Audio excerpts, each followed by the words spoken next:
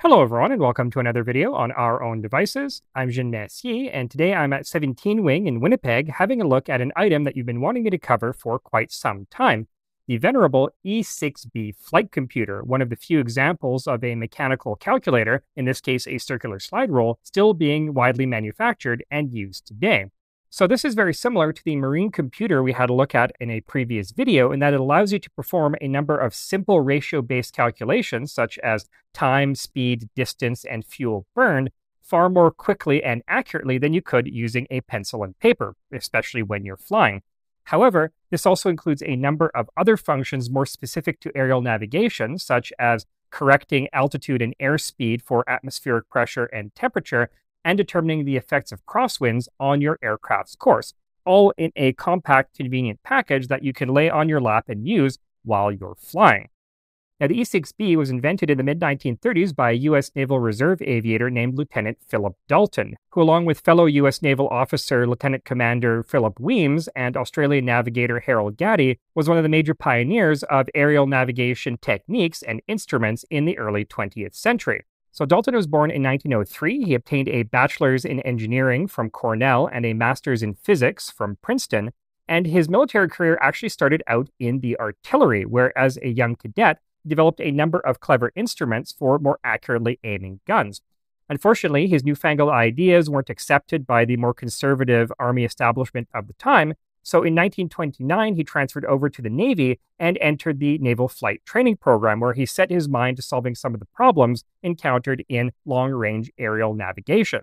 Now, at the time, aerial navigation was mainly based on older maritime dead reckoning techniques, and Dalton quickly realized that these were far too slow and cumbersome for use in a fast-moving aircraft. By the time you completed your calculations, you had already drifted too far off course for those calculations to be useful.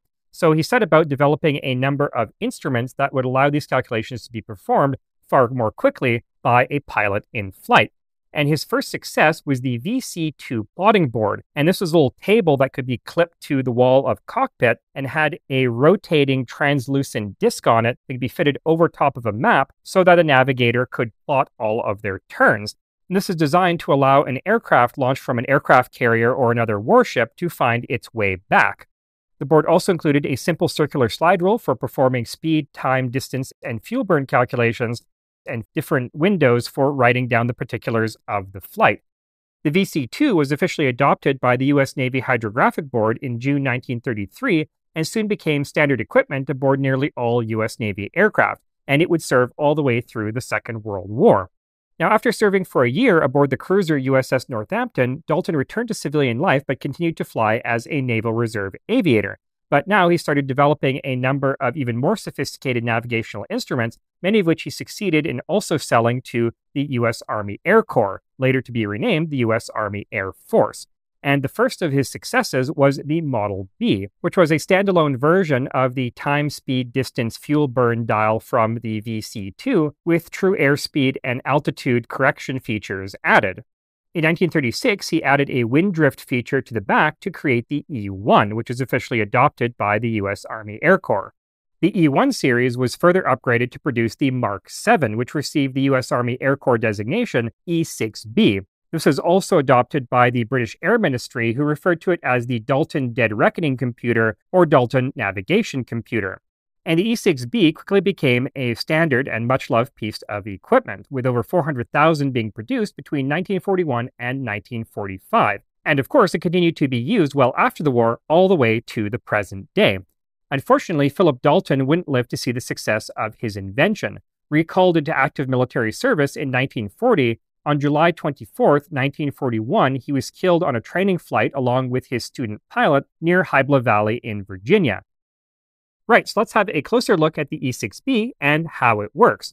Now, this particular example belonged to my father. It was manufactured by Aero Products Research Incorporated of Los Angeles, California, and is dated 1971.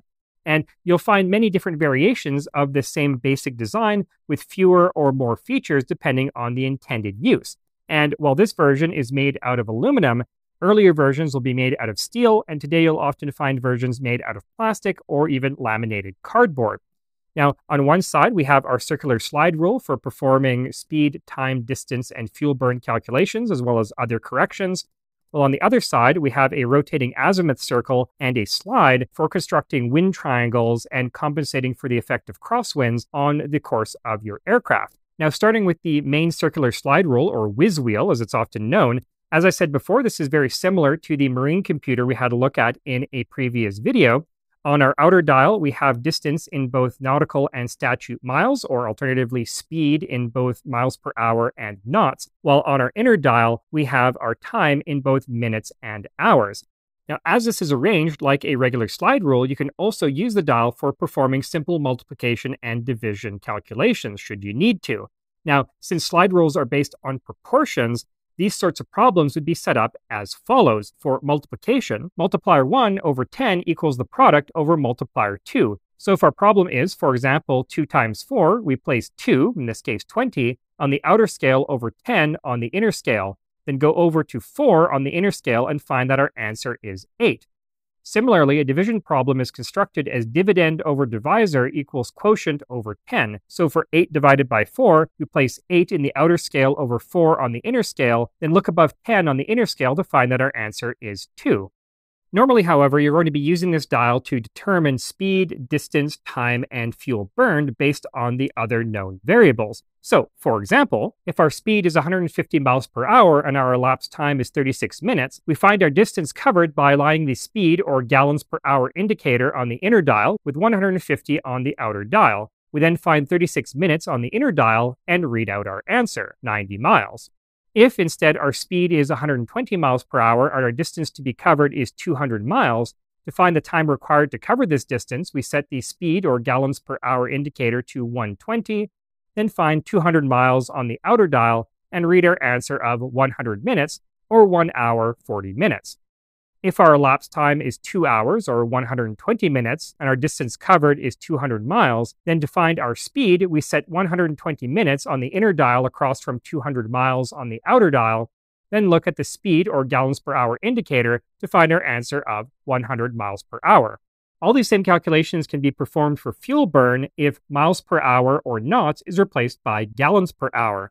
Also, the conversion between nautical and statute miles or between knots and miles per hour is accomplished using these little conversion arrows here. For example, if we set the speed or gallons per hour index to 1, then go over to this conversion scale and slide the graduation under knot over to stat, looking back at the index, we see that 1 nautical mile equals 1.15 statute miles. There are similar conversion indices for US or imperial gallons to liters and for nautical and statute miles to kilometers. At the bottom, there is also a separate scale for converting between statute and nautical miles and between Fahrenheit and Celsius. So far, so identical to our nautical computer, though, like I said before, there are a number of other features more specific to aerial navigation. For example, this window here allows you to convert indicated airspeed, what appears on your airspeed indicator, to true airspeed, which changes depending on atmospheric pressure and temperature. So for example, if our pressure altitude is 10,000 feet, our ambient temperature is 0 degrees Celsius, and our indicated airspeed is 150 miles per hour, we line up the 10,000 feet on the lower scale with 0 degrees on the upper scale, then look above 150 miles per hour on our inner dial to find our true airspeed of 176 miles per hour. This dial also allows us to calculate our density altitude, that is pressure altitude corrected for temperature. For example, with the settings we've just chosen, 10,500 feet. This window can also be used to convert airspeed to Mach number, your speed relative to the local speed of sound, and vice versa. To find our Mach number index, we have to rotate the disk over to the far side of the pressure altitude scale. Now, if our air temperature is 0 degrees Celsius and our Mach number is 0.9, we align the Mach number index with 0 degrees, then look above 0.9 on the inner dial to find our true airspeed of 580 knots. Moving on, this window here is used to calculate our true altitude, that is, our altitude above mean sea level. For example, if our pressure altitude is 8,000 feet, our nearest ground station has a known altitude of 5,000 feet, and our air temperature is minus 19 degrees Celsius, we first subtract the two altitudes to yield 3,000 feet, set our pressure altitude of 8,000 feet opposite minus 19 degrees, then read opposite 3,000 feet on the inner scale to find a corrected altitude of 2,800 feet. We then add this to 5,000 feet to get the corrected true altitude of 7,800 feet. And finally, this last window here is for off-course calculations, that is determining how to get back to your original course if you've happened to drift off of it. For example, if we've drifted 40 miles off course and covered 350 miles in the process, to find the angle we need to turn parallel to our original course, we align 350 miles on our inner dial with 40 on our outer dial and read off our angle to parallel inside the window, 6.5 degrees. Now, let's say instead that we want to intercept our original course at a given distance, say 180 miles. We align 180 on the inner dial with 40 on the outer dial to yield an angle of 12.5 degrees. We then add this to our course parallel angle to yield a total intercept angle of 19 degrees. So that's pretty much it for the main dial. Now, if we flip over the E6B, we find a plotting board for determining the effects of wind on your aircraft's course. Specifically, this allows you to construct a wind triangle, which is a vector addition of an aircraft's true heading and the wind vector to yield the aircraft's drift angle and ground track. And you can use this construction in a number of different ways. For example, to determine your wind vector, to determine how far you'll drift off course over a certain amount of time, or most of the time to determine your wind correction angle, which is how far you need to turn into the wind in order to maintain your desired ground track. And normally your wind vector, that is its speed and direction, is obtained from weather reports, though you can determine it in the air by measuring your ground track using an instrument called a drift sight. And as luck would have it, I have an entire video on those instruments, linked in the description. Right, so this side of the instrument consists of three basic components. We have a transparent rotating azimuth disc. We have a reference mark at the center of the azimuth circle called the grommet, and an aluminum slide with a grid composed of radially arranged drift angle lines and concentric speed circles. We also have a little plastic lever on the side for locking the azimuth circle in any desired position on the slide. So for example, let's say our planned true course is 340 degrees, the reported wind vector is 35 degrees at 30 miles per hour, and our true airspeed is 140 miles per hour. What wind correction angle should we apply, and what will be our ground speed? Right, so we first turn our azimuth circle to 35 degrees. We then slide the circle so that the grommet lands on any convenient reference line, in this case 120 miles per hour. We then count up from this line by 30 miles per hour, our wind speed, and place a pencil mark at 150 miles per hour on our true index line. We then rotate the azimuth circle to our true course, in this case 340 degrees, then move the circle along the slide so the wind dot lines up with our true airspeed, 140 miles per hour. The dot now lies on the 10-degree drift line, indicating a wind correction angle of 10 degrees, while our grommet lies on the 120 miles per hour speed circle, indicating that our ground speed will be 120 miles per hour. We can also use the E6B to determine our wind vector. So for example, if we know from using a drift meter, inertial guidance system, GPS, or other method that our ground track is 40 degrees and our ground speed is 145 miles per hour, and we know from our compass and airspeed indicator that our true heading is 48 degrees and our true airspeed is 166 miles per hour, we can determine that our wind correction angle, the difference between our true course and true heading, is 8 degrees. We first turn the azimuth circle to our true course of 40 degrees, then move it along the slide until the grommet lines up with our ground speed of 145 miles per hour. Then we place a pencil dot on the intersection of 8 degrees right wind correction and our true airspeed of 166 miles per hour. We then rotate the azimuth circle until the wind dot lines up with the true index line and move it so that the grommet lines up with the convenient reference line. We can then read that the wind vector is 90 degrees at 30 miles per hour. And finally, if we flip over our slide, we see that we have another wind drift grid that is specially calibrated for use at speeds over 200 miles per hour, where compressibility becomes an issue. There's also a separate grid on the bottom for calculating the effects of tail or headwinds. At the top is a table for correcting true airspeed for compressibility. For example, if our true airspeed is 250 knots and our pressure altitude is 20,000 feet, we look at the intersection of 250 and 20,000 on the table to find an F correction factor of 0.98. We then multiply this by our true airspeed to yield a corrected airspeed of 245 miles per hour. And that, in a nutshell, is how you use the E6B Flight Computer. Now, it takes a little bit of getting used to at first, but with a little bit of practice, it becomes remarkably quick and easy to use, while having the further advantages of being very lightweight and compact and not needing any batteries, which was exactly Philip Dalton's intention. So no wonder this became as popular as it was and continues to be. And apparently this will continue to be used in aerospace for hundreds of years to come because an E6B actually appears in several episodes of the original Star Trek series. Now, as an added bonus, I went through the collection here at 17 Wing and found some other examples of flight computers from the past. So for example, this is a Dalton Dead Reckoning computer or Dalton Navigation Computer Mk.III, and this was one of many variations of the original Dalton Model G that was used by British Commonwealth Air Forces during the Second World War. So if you look on one side, we have our standard calculator dial, which allows us to perform our speed, time, distance, and fuel burn calculations. And we also have our two windows for correcting altitude and airspeed. However, there is no Mach number conversion capability or a window for calculating drift angle. And if we flip the cover over, we see that we have our plotting board for constructing wind triangles, though instead of having the azimuth circle sliding over a piece of aluminum, instead the grid is printed on a piece of paper between these two spools, which you advance by turning this knob. Now, apparently the US Army Air Force wasn't satisfied with this design. They found it cumbersome to use and expensive to manufacture, hence why Dalton developed the E6B format for this instrument, but otherwise they work exactly the same way. And some of these versions will come with a little notebook that fits inside the lid and a handy pencil holder. And while this feature is missing on this particular example, these typically had a pair of wooden cradles on the bottom and a pair of straps so you could securely strap this to your leg.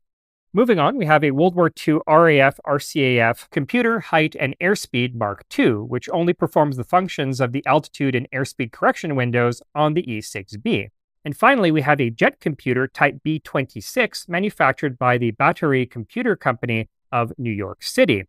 And this was designed by Hungarian immigrant Oskar Batori, who in 1945 patented a design for a generic circular slide rule, and later began collaborating with Raymond Nardin of the Swiss instrument maker Ulysse Nardin, and produced a series of flight computers and other navigational instruments, the earliest advertisements for which I could find date to 1955. As the name suggests, this is designed for use in supersonic jet aircraft, so rather than simply lying on the pilot's lap or being strapped to their leg, which might present problems if you have to eject, this is instead fixed on a swiveling bracket mounted to the wall of the cockpit.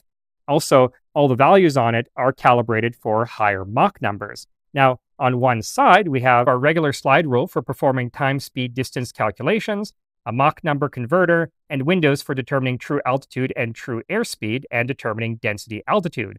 And on the other side, we have a dial for performing fuel burn calculations and determining wind drift angles. Now, while the E6B and its derivatives are by far the most popular model of flight computer on the market, there were dozens of other designs based on very different mechanical principles developed over the years, including the Bygrave, the Thurston and Sweeney, the Addison and Luard, the Plath, and the Jepson.